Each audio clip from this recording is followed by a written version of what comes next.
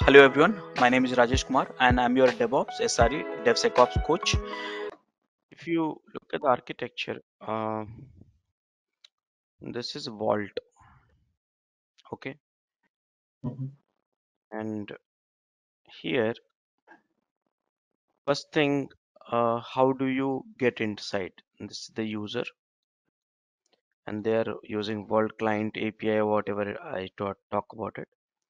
So they will get it here. So first thing, authentications. So authentications, three authentication we discuss. One is password Yeah. token, the default one, Token-based authentication, yes. and Password-based user authentication, yeah. user role based. Okay, Yeah. So, yes. three authentication. After that, once you get it, then we have a policies. Policies is also inbuilt as part of Vault, and policies, which is the one upcoming topic I'll discuss about it. And Okay. after that, once you get into that, then we have a secret engine. Now, this secret engine is the place where the secret is being stored. So some of the secret engine is like inbuilt in the vault, which is key and value. Okay, one of the secret engine is built in. Now this can be some third party application like console also or AWS also. Okay, Mhm. so these are the things which we have. So now when you say what are the services we need to start, so first thing you need to decide what authentication system you want for the user, and you have to enable it and tune it. Then second thing, you need to decide where you are going to store the secret engine. Some of them you find inbuilt, some of them are external. And this secret engine, if it is external, you have to register at Vault. Different steps for different engine. And then finally you have to decide the row policies, which user will have what kind of policy. So for the production, primarily you have to work on this. Dev mode, what exactly is happening? Dev mode, this one is not persisted. Persisted means this is stored in the memory for ease of work. Getting my points? Yeah. Any changes made in dev mode will be gone after restarting. Right, yeah. So for the production, you have to decide these three factors. What auth, what storage, and rest of the things will remain same.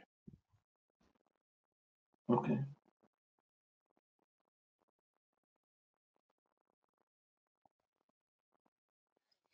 Yeah, more questions? Oh, yeah. So it's a little bit new. So I have a quick this thing as well. So in the legacy PAM applications, like if you see like CyberArk or Beyond Trust, users privileged accounts which are stored in their vault, right? So they Mm-hmm. will not allow user to see the credential. They will provide a transparent RDP connection from their Mm-hmm. box or from their box directly. So is Hashicorp Vault having that kind of feature? No, no. This call is done through the API or command line or third one UI. Now these three users is having access. They can access the as per the policy set. It and they can access all this stuff. Okay. So what about the secret? So if I am a user, I am using a command line or user interface to see my secret, right?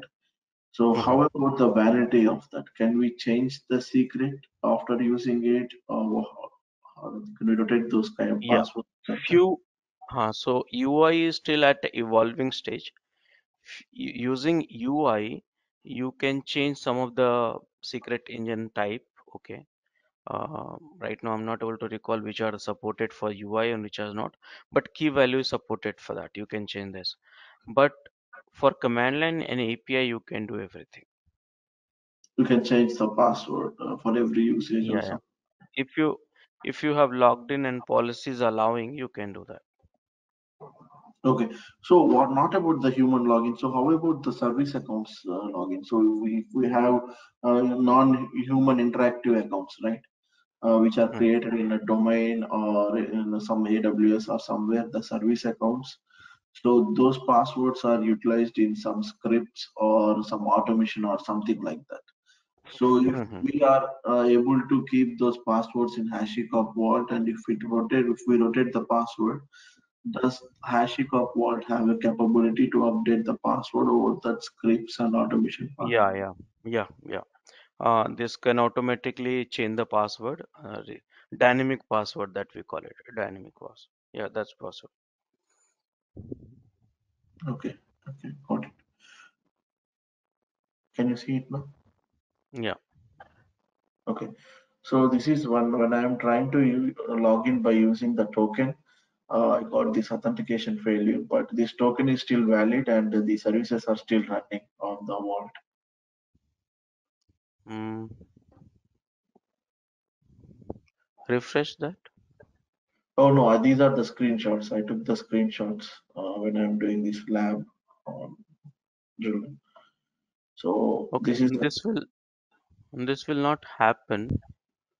This will not happen. Maybe some confusion. So do one thing. Maybe it might have stopped the server vault in dev mode, and you might have uh, started it, so token got changed. no. So this one I violated. It is still running. So I even checked the services. It says vault status is true. So when I restarted the vault, it gave me a new token. Then I am able to log in. Huh. I mean, this will not happen. Some confusion here and there because I'm very much sure if the token you have noted down correctly and if the same server is running, it will accept it Okay. because Uh, it's a product not used by us, right? Millions of people are using in the organization. This is a fundamental issues actually. okay. I'm getting another error while I'm logging by using the PowerShell script. Uh, can you just make it zoom this one? Yeah. So here error authentication pass to auth. Please view the full help. So here token is not passed properly.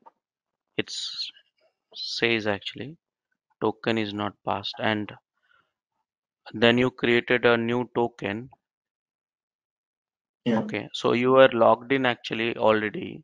That's the reason you are able to run vault auth list. Then again you try to log in, then that is didn't work. Token must be passed to auth. So you do not pass the token actually in the second situation. Third situation, because you logged in already, you were able to create another token actually. But this token you'll be able to log in, but you'll not have any access because policies has to be updated accordingly. Okay. Okay. So this one is user creation via PowerShell script. So we are able to create the user with the commands. Yeah, But the this is a question help. is, yeah. So what is this complete screen? Login, user, This users. so they give you the help file. What are the options available for that uh, user pass method? There is authentication method which is user pass. What you can do? So you have options to log in with username. You have options to list out the users.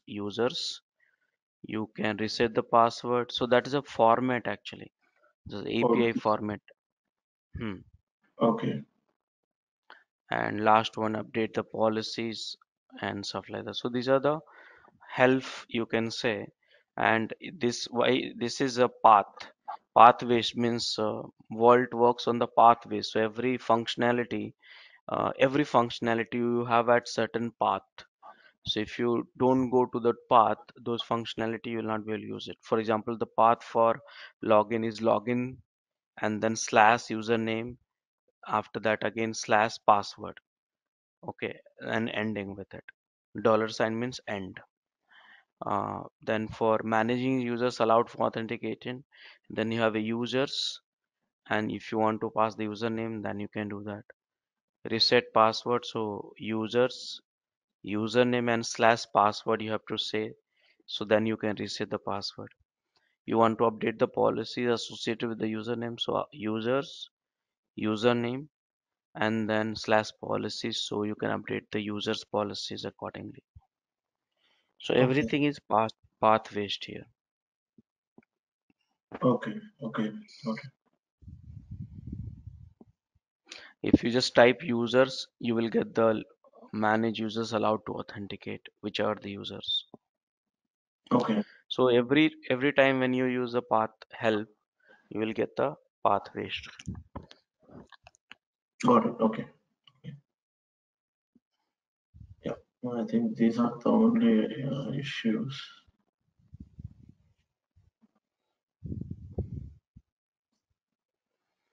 Or you are referring to these commands, right? Path, help, Yeah, yeah, user, yeah. pass. These are the path. Yeah. So So, here users and then something means username, okay. and role something means role name. Okay. What you Got it. want. Okay. Have any issues with our channel membership, you can drop an email to us at contact@devopsschool.com, or you can also unsubscribe from channel membership anytime if you don't want to continue or did not like the video. Please be kind enough to like it, and you can comment any of your doubts and queries. We will reply to them at the earliest. Thanks for watching.